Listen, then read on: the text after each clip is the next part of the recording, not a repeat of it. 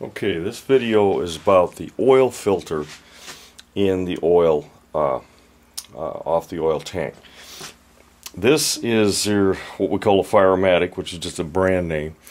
This is a safety valve. We turn it like this, as we would any valve to open. And you'll notice this stem goes up. It is spring-loaded.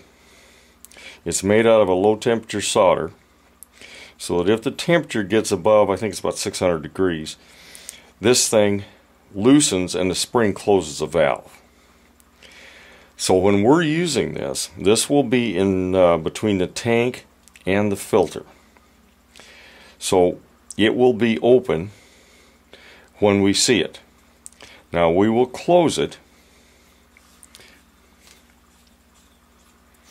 And you're going to close this thing until this valve gets loose. Don't take the valve off, just let it get loose. Once it's loose, give it a light tap.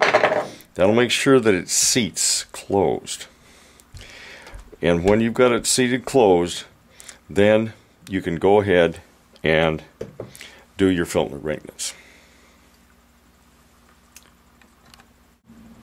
Okay, what we're going to look at today is the old general filter canister for the oil furnace. This is a fairly standard old filter canister, been around for many years.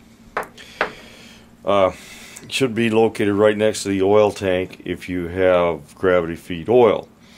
What happens with these things is people do not service them regularly every year, and it kind of ends up looking like this one. Now this one here, you can kind of see, this is part of the oil filter here. And it's fallen apart. There's a screen in the inside, and you can't even get the screen out. It's just coming to pieces. And if we look at this, you'll see, in order to get this out of here, I've got to actually take it out in chunks.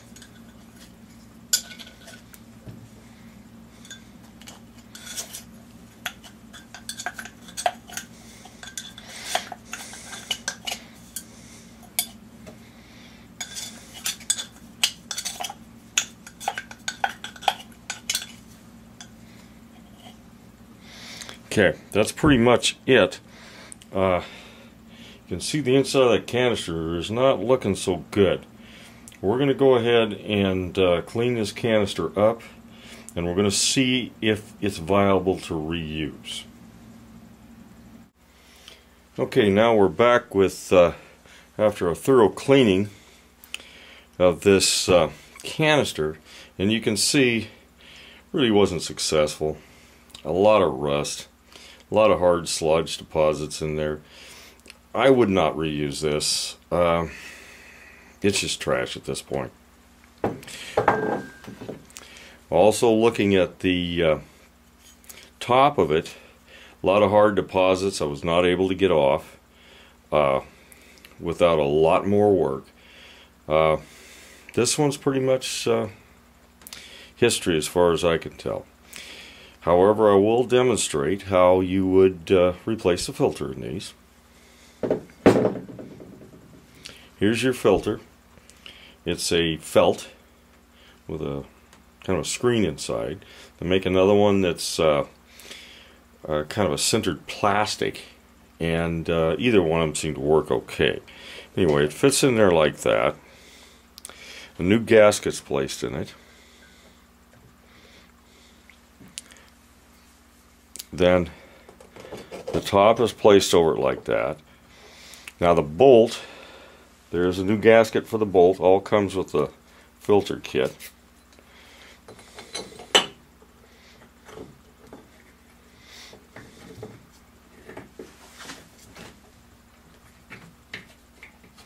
And then it's tightened down tight.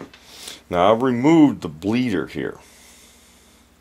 And there's a new gasket that comes with the bleeder, or for the bleeder, and this one's got two. It's got one on the in and one on the out. You're never going to use this one, no way. This one's the only one you care about. So you will loosen it to where it's very loose, but don't take it all the way out. If you take it out, you're liable to get a bath of oil.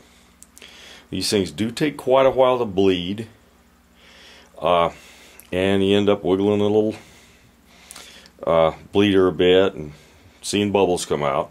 When you get a smooth flow of oil out of this, it's time to tighten the thing down. At that point, I would be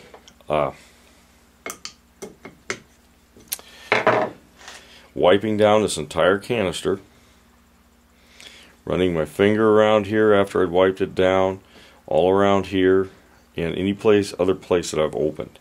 I'm looking for a little slick of oil on my finger. If I don't get the slick of oil, that doesn't mean we're out of the woods. Where this sits, it usually is close to the floor. I would take a clean piece of newspaper and lay it underneath this thing once I have cleaned it, replaced it, and bled it. Once I'm done with my service, I come back while I'm cleaning up and I pick up that newspaper and I run my fingers over this again. Now what we're doing here is we're looking to see if there's any oil leaks. Even a pretty small oil leak can be a pretty big mess if you're not careful. So make sure that you've got this thing completely leak free.